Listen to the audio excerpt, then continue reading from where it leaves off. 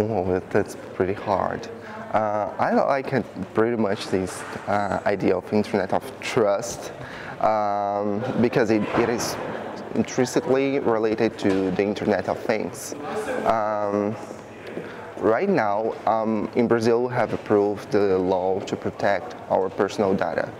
I'm most worried about it because me, for example, I'm gay, and I'm worried about, for example, data that some governments could have about me and could create problems to my existence. So I think that's the most important right now. Like in Europe over here, where we are having now the GDPR. I don't remember exactly the name, but yeah. I think the first step was taken, which is to have a law.